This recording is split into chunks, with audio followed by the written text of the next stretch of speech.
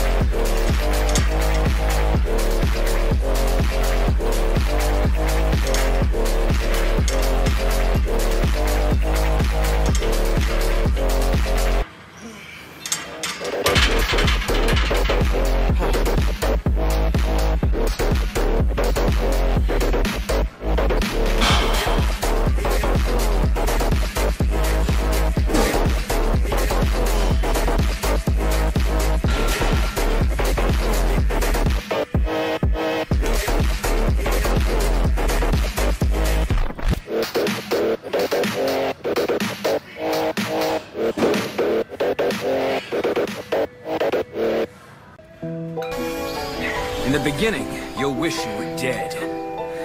You might start thinking, what's the harm of taking a day off? But for me, in order to be a strong hero, even if I was spitting blood, I never stopped. I toughed it out and endured the pain. I did squats, even when my legs felt like they couldn't move. Even when my arms started making weird clicking noises, I kept doing push-ups. A year and a half later, I started to notice a difference. I was bald, and I had become stronger. In other words, you gotta train like hell to the point where your hair falls out. That's the only way to become truly strong. I'm just a guy who's a hero for fun. And the surface is guarded by me! What is this feeling coming over me? This wild throbbing in my heart. This rush. This sensation. It's been so long.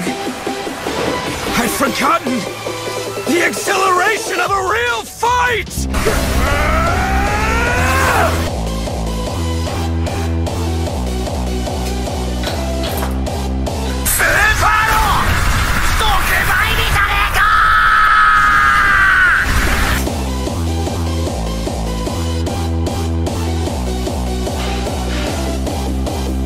Hope you guys enjoyed watching the chest workout.